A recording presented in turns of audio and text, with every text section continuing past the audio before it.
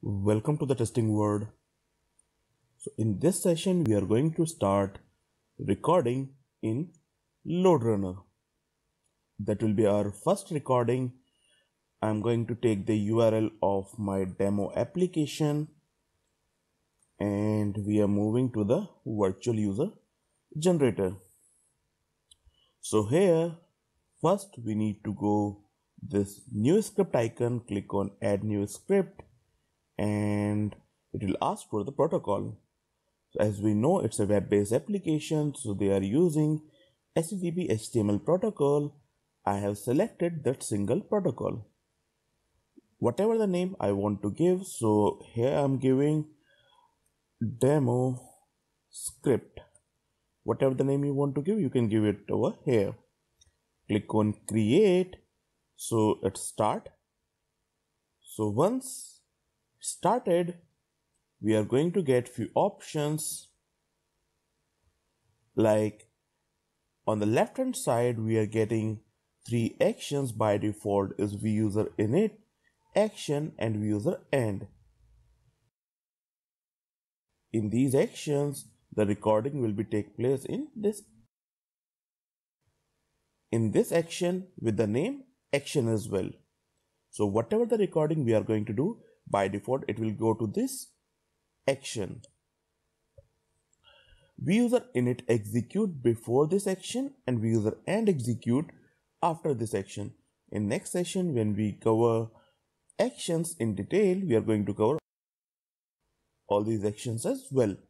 So as of now, I'm on a script and I want to start recording. So here we have the option to start recording. As we click on that, it asks for, by default, it's going to record all the script in this action, in the action with the name action as well. And which browser you want to use? So I want to use Google Chrome. And what is the URL? So that's my URL. That's the URL of our demo application. So everything is set and we click on the start recording. So now it will start recording. So it's asking for like my Chrome is already up and running. So would you like to close them? Yes, please close it and start recording. So recording is started and here it's going to start browser and then we can perform recording on that. So a new browser is started and whatever the task you want to perform, like first I want to go to the sign up. So I'm going to the sign up and here I'm giving testing word as a username, testing as a password.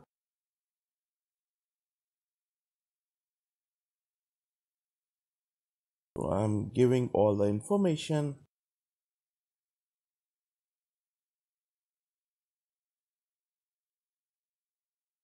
Click on continue, but before clicking on the continue, one thing which I want to discuss over here, like if you worked on a QTP or Selenium, when we are typing something on a text box or we are clicking on somewhere, so one line is recorded. But here in the LoadRunner, even we have filled complete form and it will not record anything. In LoadRunner, it's going to record only the transactions which are taking place between the client and server. So as of now, we have just filled the form. We did not send anything to the server. So that's because it's not recorded anything as of now. When we click on this continue button, it's going to send few data to the server. Then it will make one recording with all these data. So as I click on continue button, here you can check it is started. So here the username is already taken. So I'm using testing word 11. And again, you can check it over here. Like here we have 103 steps which are recorded. As we click on the continue button, so rest of the steps are recording. Click on continue and now we are logged in as well. So my scenario is that register, then click on flights, then click on home and at the end sign off. So that was my scenario, and once the scenario has been recorded, you can go to this stop button to stop recording, and the shortcut is Control F5 as well. So if you are thinking about certification of this LoadRunner, we can keep remember these shortcuts because there we have few questions which are related to these shortcuts as well. So I click on the stop button, and now we see it's going to generate script for all the recording that I have performed. Here we can see in actions it display all the recording that we have done, and I want to show you that registration. So here we can see I was doing the registration. I have entered all these details, and all these details entered on a single function. So a single function is generated for the complete registration process.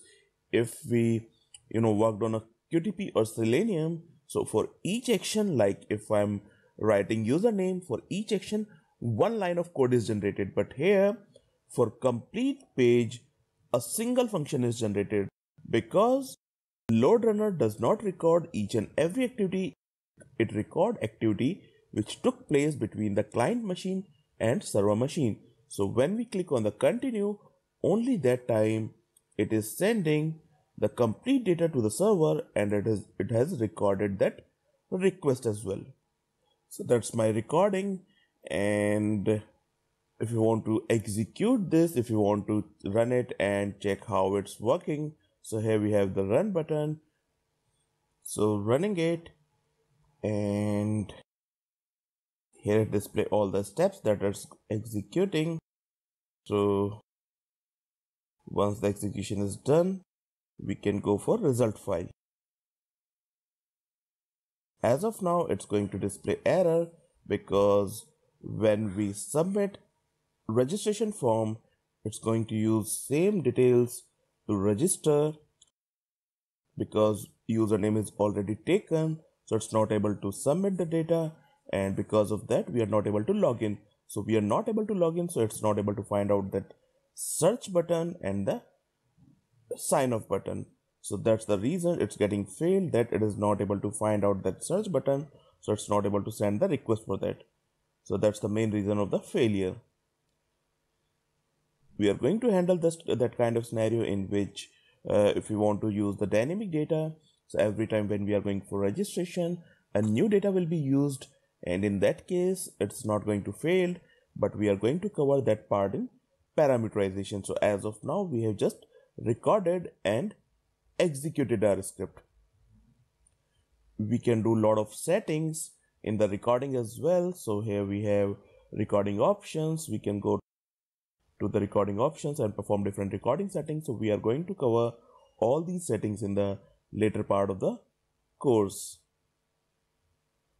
Apart from it, all the results that we are getting in the failure, so we can check this replay summary and we can export to the PDF as well.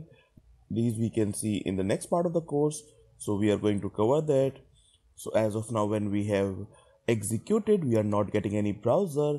Everything is taking place on the back end. If we want to see a browser, so we can go to the tools, options, and here we have replay. Inside the replay, we are going to get this show runtime viewer during replay. So it's not a browser, it's just a browser like window which is going to show complete execution at the runtime. So I click on OK and start execution again.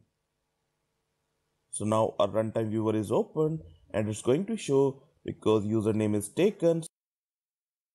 We are not able to register, and as we are not able to register, that's why we are not able to move ahead. So that's the main reason of the failure. So with the help of the runtime viewer, we can check why my script is getting failed or which page my script is getting failed.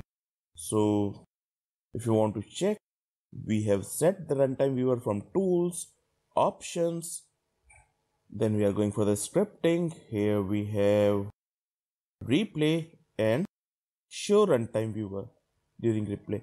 One more thing that is already set, like auto arrange window. When runtime viewer opens, it's automatically arrange the size of the window. We are not going to get the complete page window, it's automatically set its size. But if we remove this checkbox, so it's going to open the complete page size window. One more important setting after replay is that after replay what you want to see. So if you want to see the replay summary, as we have seen, when we execute that replay summary open, then fine, else we can switch it to the script. That I don't want to see the replay summary at the end, I just want to see script. So click on script, okay, selected the script and okay. So now I'm running it again. So here we can see the window is opened. Again, we are not able to log in because username was already taken, so we are not able to even register. Once it is done, so after the execution, my script is open.